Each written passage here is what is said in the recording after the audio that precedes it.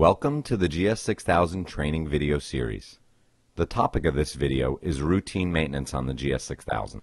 We recommend the carriage maintenance be performed every 2 weeks or even more frequent depending on your usage. In this video we will illustrate how to clean the print head, oil the print rail, and cleaning the platen heater surface.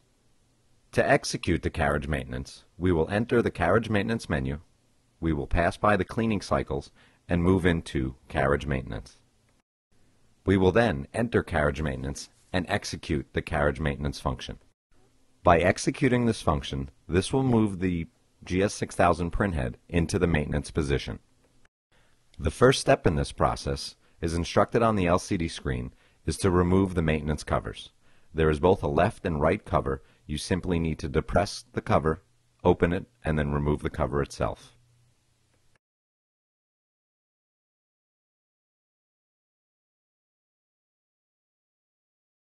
One of the first steps in cleaning the printhead is arranging your supplies. The first thing you will need is the maintenance kit. This is part number C890611. In this maintenance kit, you will find the instructions and specifications for the supplies that are contained. You will find a flushing pad, a carriage rail tool, carriage rail oil, and approximately 10 foam tip swabs that are actually used to clean the printhead, and also a set of plastic gloves. Other items that you will need to clean the GS6000 properly is a lint-free cloth or rag to help wipe down any excess cleaning solution that will be used during the cleaning process. The other item you'll need is the ink cleaner kit, part number C890621. The ink cleaner kit will consist of a plastic beaker. We will fill the beaker with cleaning fluid, and we will be able to dip our foam tip swabs into the fluid to clean the printhead. The kit will also contain a bottle of cleaning fluid.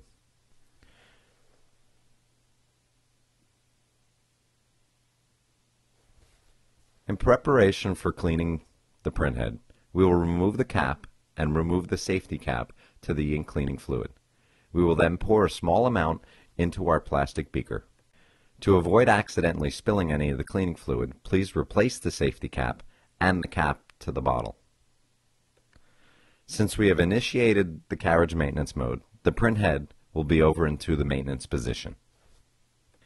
If your maintenance tray is not in the maintenance bay, please place it in there to catch any existing fluid.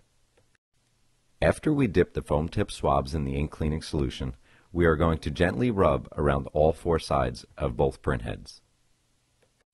And again, our catch tray is located underneath to catch any excess fluid that might drip off the head, so it does not go into the machine. In a different view, the tray was designed to be able to reflect the printhead, so you do not have to bend down to look to clean it. You could actually see the reflection of the printhead. And again, we are going to gently rub around all 4 sides of both printheads, as well as the surrounding area of the printhead itself. In this process, we are removing any of the excess ink that is located on the printhead. From there, you're going to gently take your lint-free rag and wipe any excess fluid and excess ink that has built up on these areas.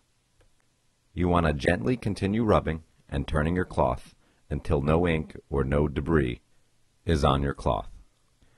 From a different vantage point, again, we're going to want to clean the printhead and the area surrounding the printhead, and we'll want to continue this process until the rag comes clean. Now we will cover oiling the print rail.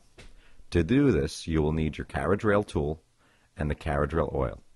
Gently squeeze the bottle of carriage rail oil and place a few drops on either side of the felt tips of the carriage rail tool. To avoid spilling any of the carriage rail oil, please replace the cap. From there, we can use our carriage rail tool, place it on the rail itself, and gently rub back and forth on the carriage rail. Once the top rail has been cleaned, we will need to repeat the process for the bottom of the print rail. Place the tool on the bottom rail and again gently rub back and forth. Now we will show you how to clean the platen heater surface. To clean your platen heater surface properly, You will take one of your foam tip swabs, dip it into the cleaning solution, and gently rub out any ink spots or any debris that might be on the surface of the platen. Gently rub until all the ink or debris is removed, and then take a clean lint-free cloth and remove any excess cleaning fluid. And now we will demonstrate the proper techniques in cleaning the wiper and capping assembly of the GS6000 printhead. The first step in this process is to remove the right side maintenance cover if you have not done already. The first step in this process is to take your foam swab, dip it into the cleaning solution, and gently rub on either side of the wiper blade as well as the top edge of the wiper blade. From there, we will clean all four sides of each capping station. This will ensure a proper seal to the printhead when the head is in its park position. Be sure to clean the wiper blade and each capping assembly thoroughly.